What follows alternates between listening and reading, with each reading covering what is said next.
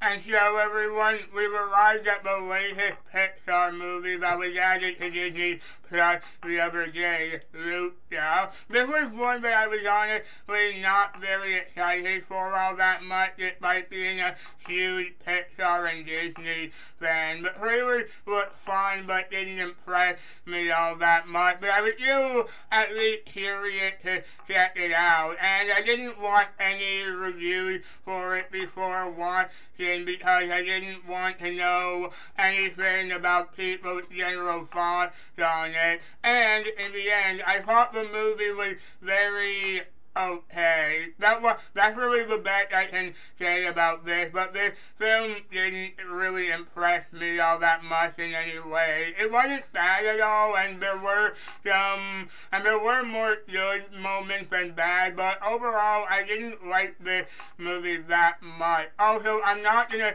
do a spoiler section for this because I'm just gonna have all my thoughts on this immediately, but I won't spoil anything about any big plot points or anything. So, what's the story? It's about a sea monster named Luca, who's a small boy. When he gets curious about wanting to explore the land, but his family forbids it, thinking that it's dangerous, he meets another sea monster like him named Alberto, who goes on land all the time, and whenever they do, they turn into humans. So Luca and Alberto decide to explore a town called Porto Rosso and meet a small girl there named Julia, and then she begins to teach them about the land while they're trying to hide the fact that they're sea monsters. So obviously, right off the bat, easily the best part of this is definitely the animation. You expect a film from Pixar to look top tier these days, and that's still true here. It's a really gorgeous movie, and the acting is of course fantastic. It's certainly not a bad movie, and it does have some good moments in it, but that's as far as I go for the positives. Now let's get into my problems. First, there's nothing in this that really feels original. As a Pixar movie, you expect there to be tons of originality and have a lot of memorable moments, but for the most part, this film is mostly really generic. It follows a similar story to other things, and I didn't really feel like there was anything in this that was investing at all. So unlike a film like Raya and the Last Dragon earlier this year, this didn't hold my interest that much, and since the film didn't hold my interest that much, it felt like a bit of a drag to get through, and that's never a good thing when you feel like you're just getting through a movie and not watching it because you're enjoying it. I also found the goal of this movie to be weird. I won't spoil it, but there's a point where Luca and Alberto decide they want to do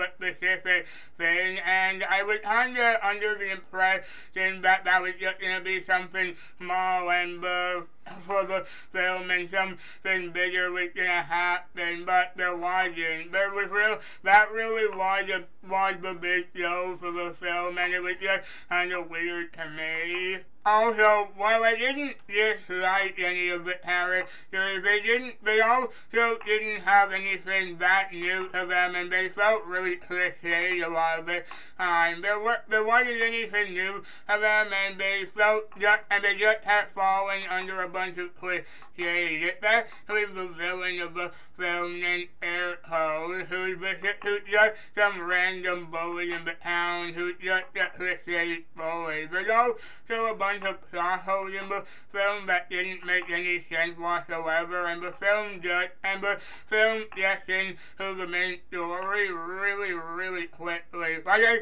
said in some other review before, you expect a Pixar movie or just any film to be set up in the beginning where we know who the characters are and what they do, but they skip a lot of that in the beginning and just get into going up to the surface really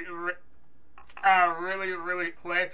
But also some plot points in this I don't know where, like they just set up with Luca towards the beginning and it never goes anywhere else. And the ending doesn't feel that satisfying, and it had a pretty generic ending too. I know I'm probably being too harsh on this film because it's not a bad movie at all, but when a studio like Pixar has high standards of expectations with their films and they make something average like this, that's a big disappointment in my opinion. And really, I don't see this as a film I want to watch again after the first viewing, which is sad because like you all know, I'm a gigantic Pixar fanboy and I usually love their films, but I just don't find myself seeing this as anything exceptional. It really didn't hit me in the same way as other films have, and especially not in the way Raya did in March.